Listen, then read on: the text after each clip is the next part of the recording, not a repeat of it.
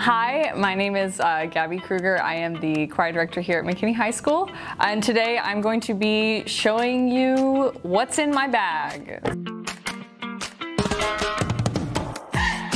So I guess I'll just start with probably the most, what everyone has is their phone. You know what a phone is, I think. Another thing I have that is pretty important to me are these AirPods. Everyone also kind of knows what these are as well, so I like to listen to music because I teach music. Another thing that I have is chapstick. It always comes in handy because it's really cold in this school and we need lots of moisture. Another thing that I have that's kind of weird is some floss. You just never really know when you're gonna need floss.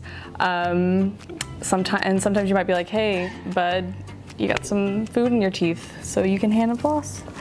What else is in here? Oh, this one, nasal spray. I have really bad allergies, so sometimes you just really need to nasal spray. And of course, my wallet. I think we all understand the concept of a wallet. So.